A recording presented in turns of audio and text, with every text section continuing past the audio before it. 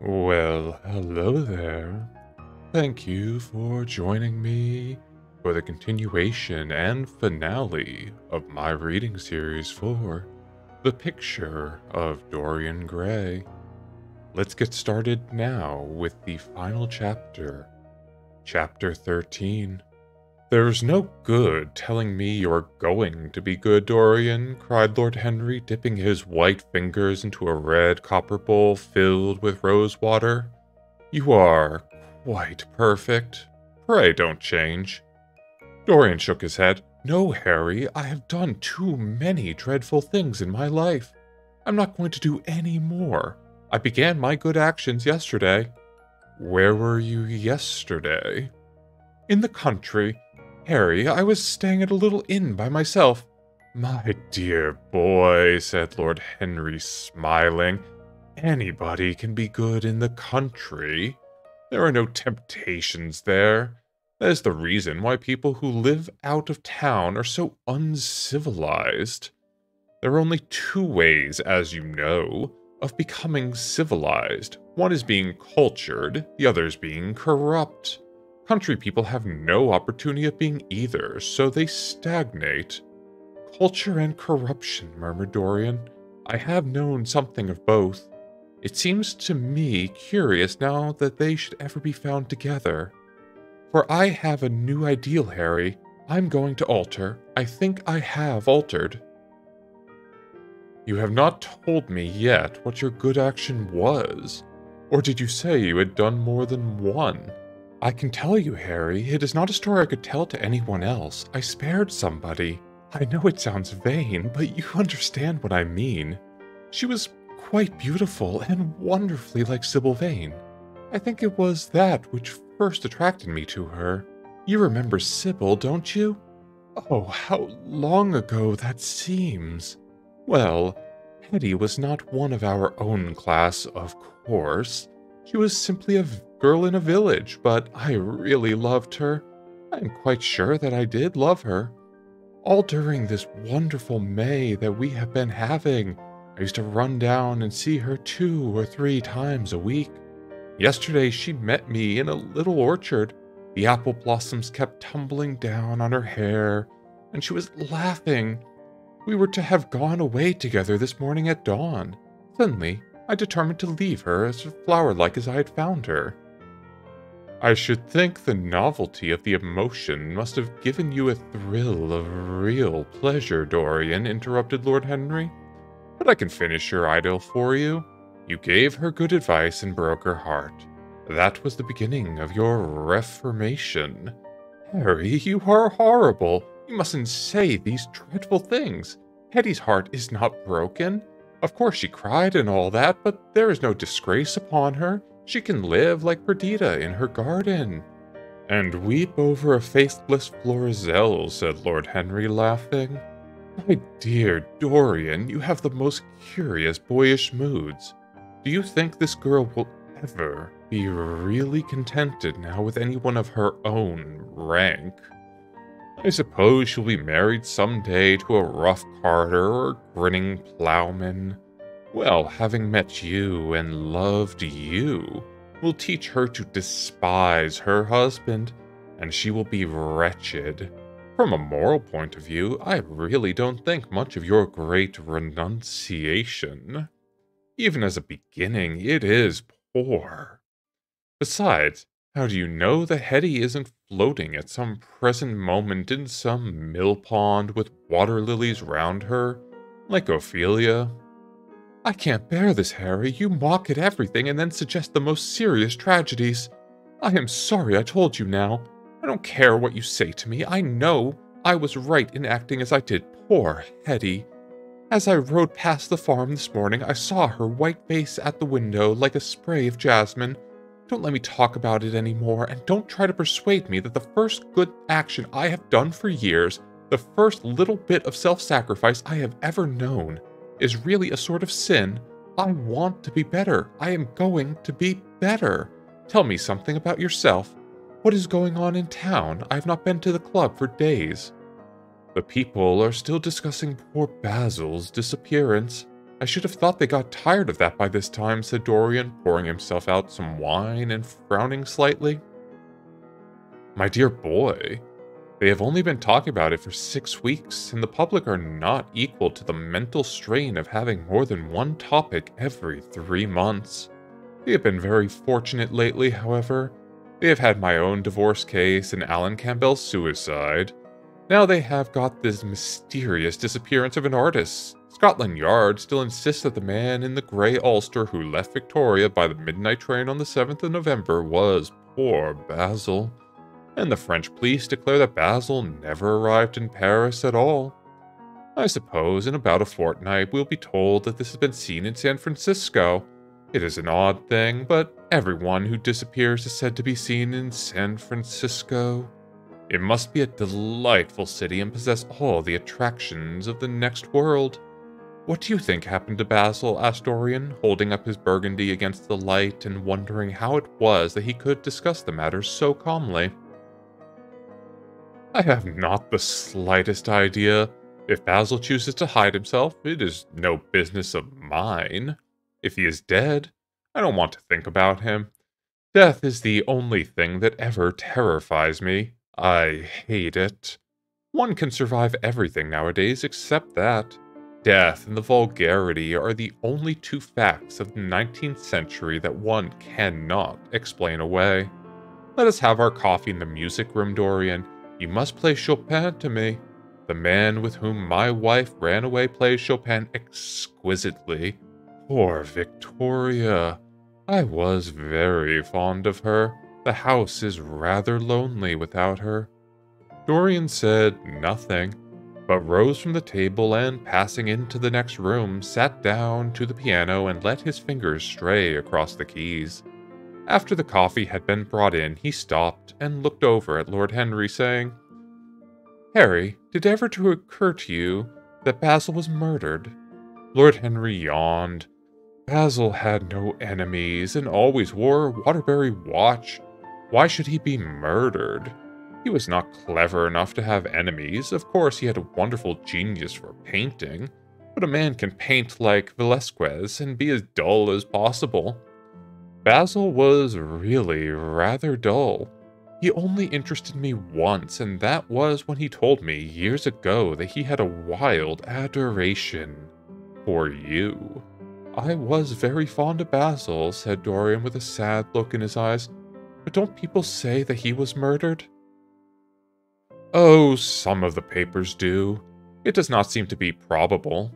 I know there are dreadful places in Paris, but Basil was not the sort of man to have gone to them. He had no curiosity. It was his chief defect. Play me a nocturne, Dorian, and as you play, tell me in a low voice, how have you kept your mouth? You must have some secret. I am only 10 years older than you, and I am wrinkled and bald and yellow. You are really wonderful, Dorian. You have never looked more charming than you do tonight. You remind me of the day I saw you first. You were rather cheeky, very shy, and absolutely extraordinary. You have changed, of course, but not in appearance. I wish you would tell me your secret. To get back my youth, I would do anything in the world. Except take exercise, get up early, or be respectable. Youth. There is nothing like it. It's absurd to talk of the ignorance of youth. The only people whose opinions I listen to now with any respect are people much younger than myself. They seem in front of me. Life is revealed to them, her wonder at last. As for the aged, I always contradict the aged. I do it on principle. If you ask them their opinion on something that happened yesterday, they solemnly give you their opinions current in 1820, when people wore high socks and knew absolutely nothing. How lovely that thing you are playing is. I wonder, did Chopin write it at the Majorca, with the sea weeping round the villa, and the salt spray dashing against the panes? It is marvelously romantic. What a blessing it is that there is one art left to us that is not so imitative. Don't stop. I want music tonight.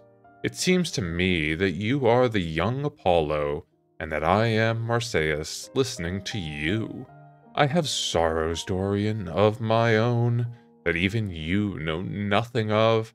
The tragedy of old age is not that one is old, but that one is young. I am amazed sometimes at my own sincerity. Ah, Dorian, how happy you are! What an exquisite life you have had! You have drunk deeply of everything. You have crushed the grapes against your palate. Nothing has been hidden from you, but it has all been to you no more than the sound of music. It has not marred you. You are still the same. I wonder what the rest of your life will be. Don't spoil it by renunciations. At present, you are a perfect type. Don't make yourself incomplete. You are quite flawless now. You need not shake your head, you know you are. Besides, Dorian, don't deceive yourself. Life is not governed by will or intention. Life is a question of nerves and fibers and slowly built up cells in which thought itself hides and passion has its dreams. You may fancy yourself safe and think yourself strong, but a chance tone of color in a room or a morning sky, a particular perfume that you had once loved and that brings strange memories with it, a line from a forgotten poem that you had come across again, a cadence from a piece of music that you had ceased to play. I tell you, Dorian, that it is on things like these that our lives depend. Browning writes about that somewhere, but our own senses will imagine them for us. There are moments when the odor of heliotrope passes suddenly across me, and I have to live the strangest year of my life over again. I wish I could change places with you, Dorian. The world has cried out against us both, but it has always worshipped you. It always will worship you. You are the type of what the age is searching for, and what it is afraid it has found.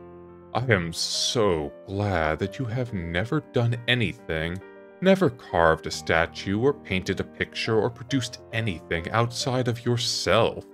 Life has been your art. You have set yourself to music. Your days have been your sonnets.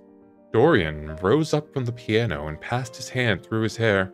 Yes, life has been exquisite, he murmured, but I am not going to have the same life, Harry, and you must not say these extravagant things to me. You don't know everything about me. You think that if you did, you would even turn away from me. You laugh. Don't laugh. Why have you stopped playing, Dorian? Go back and play the nocturne over again. Look at that great honey-colored moon that hangs in the dusky air. She is waiting for you to charm her, and if you play, she will come closer to the earth. You won't. Let us go to the club, then. It has been a charming evening, and we must end it charmingly. There is someone at the club who wants immensely to know you. Young Lord Poole, Bournemouth's eldest son. He has already copied your neckties and has begged me to introduce you to him. He is quite delightful, and rather reminds me of you. I hope not, said Dorian with a touch of pathos in his voice. But I am tired tonight, Harry. I won't go to the club. It is nearly 11. I want to go to bed early. Do stay. You have never played so well as tonight. There was something in your touch that was wonderful. It had more expression than I had ever heard from it before. It is because I am going to be good, he answered, smiling. I am a little changed already. Don't change, Dorian. At any rate, don't change to me. We must always be friends. Yet you poisoned me with a book once. I should not forgive that, Harry. Promise me that you'll never lend that book to anyone. It does harm. My dear boy, you are really beginning to moralize. You will soon be going about warning people against all the sins of which you have grown tired. You are much too delightful to do that. Besides, it is no use. You and I are what we are, and will be what we will be. come round tomorrow. I'm going to ride at 11, and we might go together. The park is quite lovely now. I don't think there's been such lilacs since the year I met you." "Very well, I will be here at 11, said Dorian. "Good night, Harry." As he reached the door, he hesitated for a moment as if he had something more to say. Then he sighed and went out. It was a lovely night. So warm that he threw his coat over his arm. He did not even put his silk scarf round his throat. As he strolled home, smoking his cigarette, 2 young men in evening dress passed him. He heard one of them whisper to the other, "That is Dorian Gray." He remembered how pleased he used to be when he was pointed out or stared at or talked about. He was tired of hearing his own name now. Half the charm of the little village where he had been so often lately was that no one knew who he was. He had told the girl whom he had made love him that he was poor, and she had believed him. He had told her once that he was wicked, and she had laughed at him and told him that wicked people were always very old and very ugly. What a laugh she had, just like a thrush singing, and how pretty she had been in her cotton dresses and her large hats. She knew nothing, but she had everything that he had lost. When he reached home, he found his servant waiting up for him. He sent him to bed and threw himself down on the sofa in the library and began to think over some of the things that Lord Henry had said to him. Was it really true that one could never change? He felt a wild longing for the unstained purity of his boyhood, his rose-white boyhood, as Lord Henry had once called it. He knew that he had tarnished himself, filled his mind with corruption, and given horror to his fancy, that he had been an evil influence to others, and had experienced a terrible joy in being so, and that the lives that had crossed his own, it had been the fairest and the most full of promise that he had brought to shame. But was it all irretrievable? Was there no hope for him?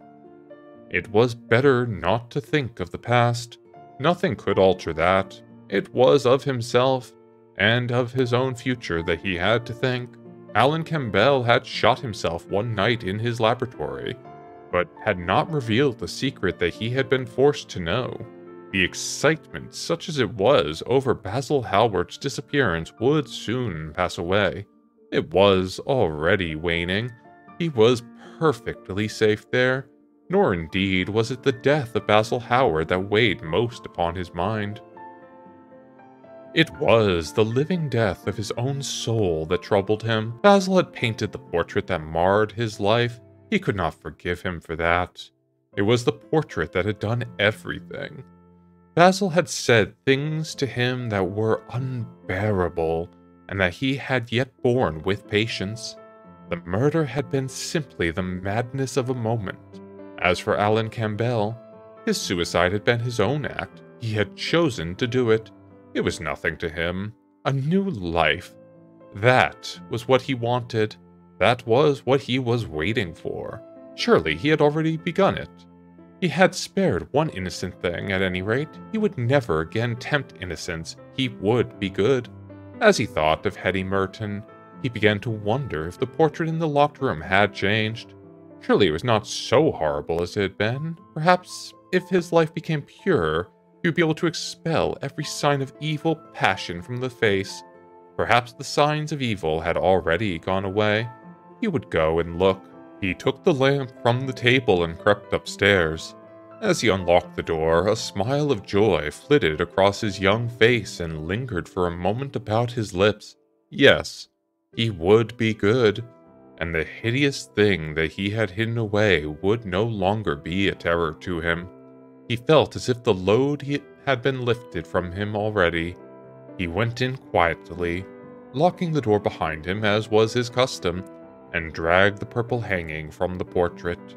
A cry of pain and indignation broke from him.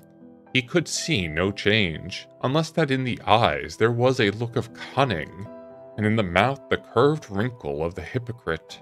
The thing was still loathsome. More loathsome, if possible, than before. And the scarlet dew that spotted the hand seemed brighter, and more like blood newly spilt. Had it been merely vanity that had made him do his one good deed, or the desire of a new sensation, as Lord Henry had hinted with his mocking laugh? Or that passion to act a part that sometimes makes us do things finer than we are ourselves? Or perhaps all of these?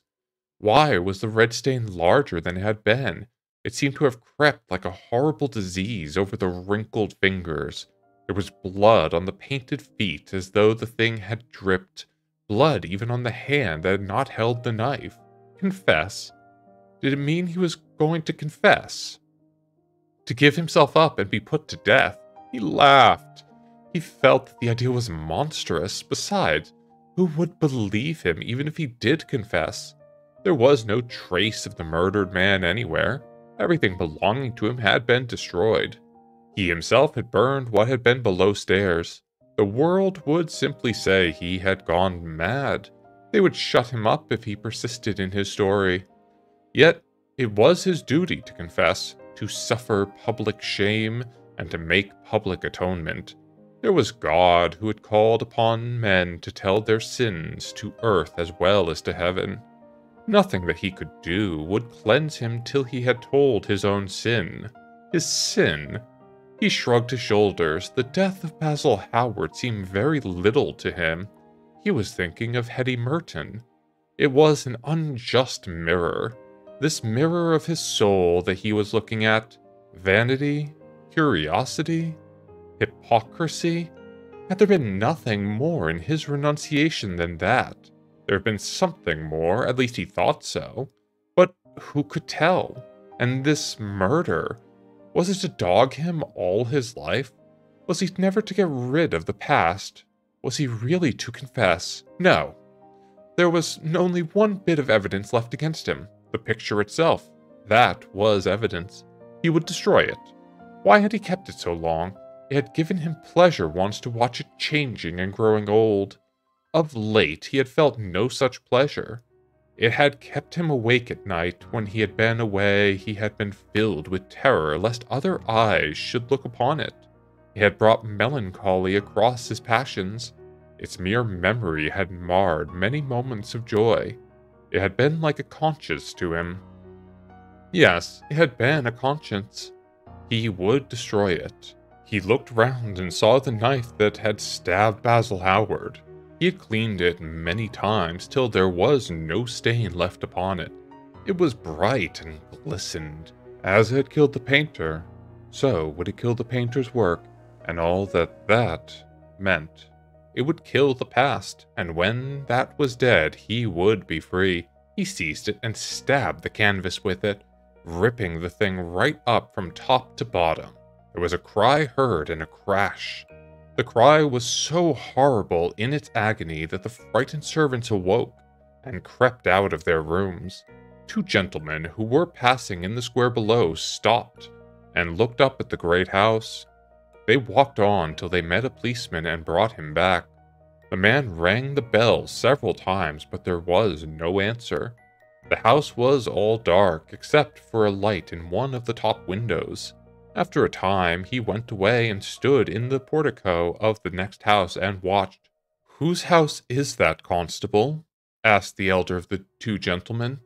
"Mr. Dorian Gray, sir," answered the policeman. They looked at each other as they walked away and sneered. One of them was Sir Henry Ashton's uncle. Inside, in the servants' part of the house, the half-clad domestics were talking in low whispers to each other. Old Mrs. Leaf was crying and wringing her hands. Francis was as pale as death. After about a quarter of an hour, he got the coachman and one of the footmen and crept up the stairs. They knocked, but there was no reply. They called out. Everything was still. Finally, after vainly trying to force the door, they got on the roof and dropped down onto the balcony. The windows yielded easily, the bolts were old. When they entered, they found hanging upon the wall a splendid portrait of their master, as they had last seen him, in all the wonder of his exquisite youth and beauty. Lying on the floor was a dead man, in evening dress with a knife in his heart. He was withered, wrinkled, loathsome of visage. It was not till they had examined the rings that they recognized who it was. And that is the end of the picture of Dorian Gray. Thank you so much for being my audience tonight and joining me on this journey through Dorian Gray's life and, as it seems, death. I hope you have enjoyed this reading series as much as I have enjoyed performing it for you. Thank you, and until next time, take care of yourselves.